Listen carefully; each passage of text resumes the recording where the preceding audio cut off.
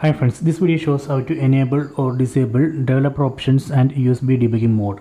First, let me open settings, tap on this settings app icon, then go down and select about phone, then select software information, then select build number. On build number we need to tap 7 times. 1, 2, 3, 4, 5, 6, 7. Developer mode has been enabled. Then go back, again go back. Then under this about phone, here we can see developer options. Tap on that. These are the developer options. From this list we can find USB debugging. See here. I am going to enable it. Tap here and tap on OK.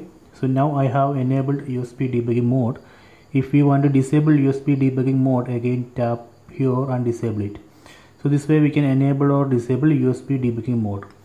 If we want to turn off developer options completely, we can tap here and turn off developer options. Then go back. So now under this about phone there is no developer options because I have disabled it. So this way we can enable or disable USB debugging mode and developer options. So please try this.